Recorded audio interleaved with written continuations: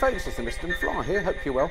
Now, a number of people have asked me of late whether I can do some reviews of the kit that I use when I'm on the bike, as it's a bit cold at the moment, I thought it would be an ideal opportunity to take a look at some of the kit that I use in the winter. Now, I found out when I started biking the expensive way that not one set of kit does you all season. Depends whether it's the depths of winter or the height of summer, of course, as to what you wear. And also, even in the spring and in the autumn, you need different kit as well. And you'll find out at what temperature ranges you can use certain kit. And as I say, it's sort of a trial and error job. And I'm hoping that by doing these reviews in the next few weeks and over the next couple of months, I can help you sort of shortcut some of those expensive mistakes. And tell you the stuff that's worked for me at least and when I use them. So for this first review, and as it's the middle of winter, what I want to focus on is what I think is one of the most important layers, if you like, and that's the base layer. Now in this season I've been using Knox base layer kit and I've found it to be very good. So stick around and stay tuned and I'll give you my review of the Knox base layer system. So, what do I mean by a base layer then? Well, a base layer is the first layer that you wear next to your skin in a layering system. Now, there's no magic about a layering system. Everybody that goes in extreme temperatures tends to recommend these days, so mountaineers, skiers, they're also the same thing, and most of the challenges are the same as we bikers face. So, it's the first layer that goes next to your skin, so the first thing that the base layer has to be, for me, is very comfortable. So that's number one. The next thing, it has to have sweat wicking qualities, i.e. if you get all sweaty, it needs to make sure that sweat is taken away from you and away from the body so you don't remain sweaty and then later on get cold. One of the best sweat wicking materials known to man, natural materials, is merino wool. So that's the third requirement for me. I need to have something that's got merino wool in it. And then last but not least, not only do I need it to keep me warm in the cold, I also need it to keep me cool in the warm, a seemingly impossible trick. But again, with these technical fabrics these days, it is possible to keep your temperature regulated in that way. So they're the things I look for. I have found that actually to get the right base layer, it's not worth skimping on cost. You want to get the best that you can afford. Unfortunately, merino wool stuff tends to be quite expensive, but take it from me, that is the way to go. If you buy other stuff, you'll end up not using it and you'll end up buying merino wool stuff anyway. So all that said, what then do I use as my base layer?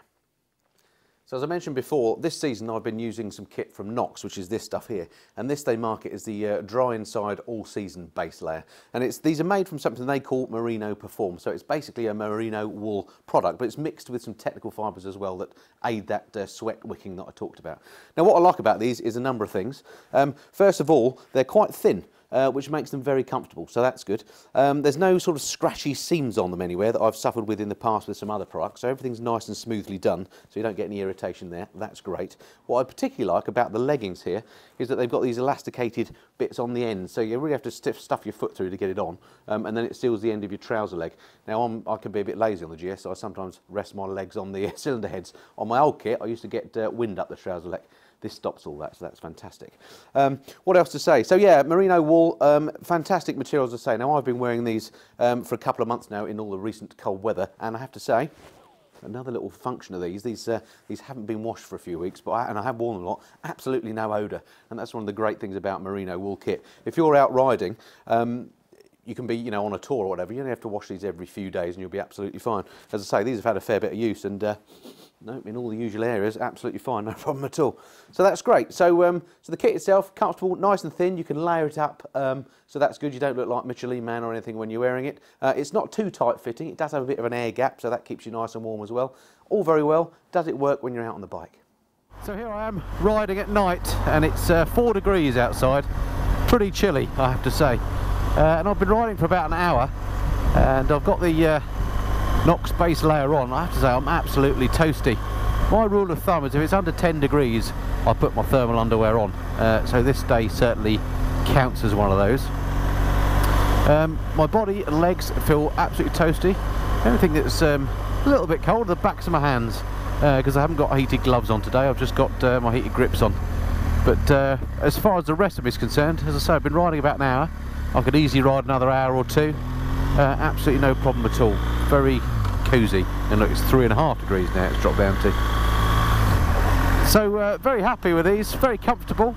The merino wool and the sort of technical fibre mix wicks away the sweat from your body. So if you do go indoors and mill about and get hot, the sweat doesn't stay next to your body so that you're cold when you then jump on the bike, which is great. And then when you do come out and ride in these cold temperatures, you're absolutely toasty. So I'm really pleased with them and fully recommend these. They're a great bit of kit. I'm going to take him skiing with me as well this year and give him a try on the slopes. So there's no reason why you need to just use these newfangled technical fabrics just for the bike, of course, or indeed just at night time and on your daily commute. So here we are on another day, beautiful day, a glorious sunshine.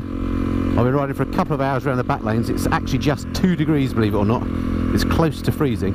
I've got the heated grips on again, so my hands are relatively warm, and my body absolutely toasty. All I've got on is the Knox base layer, a very thin mid layer, and then my jacket and trousers.